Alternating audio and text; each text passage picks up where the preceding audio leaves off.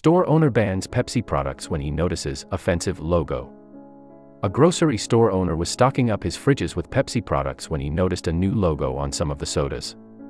When he took a closer look, he immediately pulled the products off the shelves and informed his customers he would not be selling them due to the offensive message.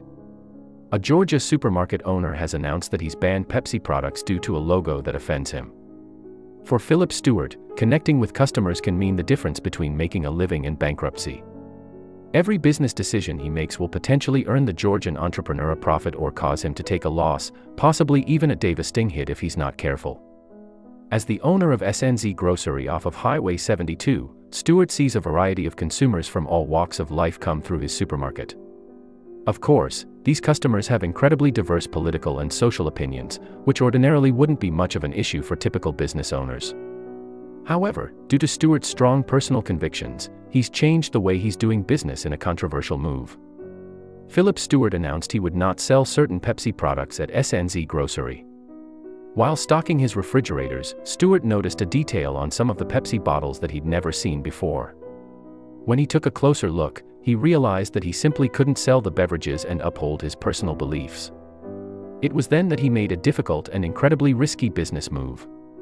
According to WAF, Stewart announced on Facebook that he has officially banned certain Pepsi products from his supermarket because they contain the NFL logo on the label. The Athens store owner concluded that because Pepsi has decided to team up with a market that supports its employees disrespecting the American flag, national anthem, and police officers, he will no longer offer their products. "This may cause me to lose some business, but here goes," Stewart wrote. SNZ Supermarket currently will not be selling 20-ounce Pepsi or Diet Pepsi. These two items are currently produced with the NFL logo on them.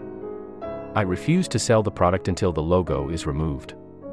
I will not bow down in order to make $1 as long as the athletes are allowed to bow down and disrespect the flag and country that I love. Philip Stewart has banned Pepsi products with the NFL logo because he doesn't want to support the athletes who use the company as a platform to protest against the flag and law enforcement officers. Stewart admitted that the decision was risky for business but ultimately came to the conclusion that he personally doesn't want to support a company that has taken such a stance when it comes to honoring the flag. As such, Stewart announced that he was pulling 20-ounce Pepsi and Diet Pepsi products with the logo, which includes certain Gatorade bottles. I don't want to support them in any way, because I feel like it's just wrong. I can't in good conscience sell the product, because it does have the logo on it, said Stewart. I pulled them myself, the customers didn't know I was doing this. I sold the product that I had that did not have the logo on it. And I told my rep as well as the delivery guy that I did not want those brought into the store, because I would not sell them. After making the decision based on his personal convictions, Stewart was pleasantly surprised to find that most of his customers supported the move. Still, those who didn't expressed more of a neutral stance, admitting that they didn't care either way. Aaron Bishop sees where Stewart is coming from, but the labels don't bother him. Do I personally care? No, I don't. I'll grab a Pepsi, I'll hit my Nike golf clubs. That will make some people mad, but I've got other things to worry about, said Bishop, who is a Marine veteran. Philip Stewart was pleasantly surprised to find out that most of his customers are in favor of the move. Stewart says that, while he disagrees with the kneelers and those who support them, he understands their right to protest. However, he reiterates that he also has the right to demonstrate against their tactics, which includes refusing to sell products bearing the NFL logo, according to WHNT. The cause is just. I think there are other ways to deal with it. This has brought attention to it. I'm sure there is good that comes from this, I just don't agree with the tactic, Stewart said. Stewart explained that he thinks the kneelers have some justification in their cause but adds that using game time as a platform for their political beliefs isn't appropriate. Until the logo is removed from the products, he vows not to restock them.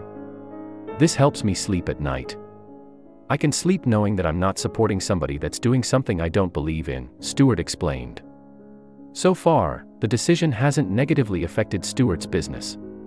Since his announcement, Stewart has seen major support for his cause and his business. Although some social media users demanded patrons boycott his Georgia store, it doesn't appear to have negatively affected him in any way. In fact, quite the opposite has occurred. Stewart will keep the ban on Pepsi items that contain the NFL logo on their labels, offering Coke products instead. So far, the vast majority of his customers are on board with his decision and continue to purchase from his store.